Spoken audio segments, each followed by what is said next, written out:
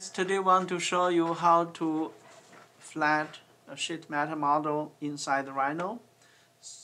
And here is the model, and we can see this is actually the one simple model from Klein, and this is actually the thing here. And once you have download the software from our website, installed into your machine, and then load the plugin to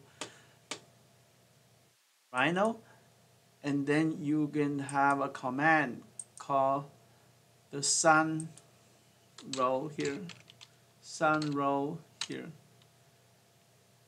and then you just select this model here and hit enter, and then there's a key factor, and then you have to you can choose whatever the key factor you want.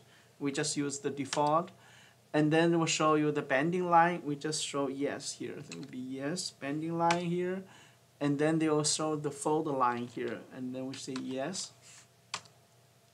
Bending direction we don't show them,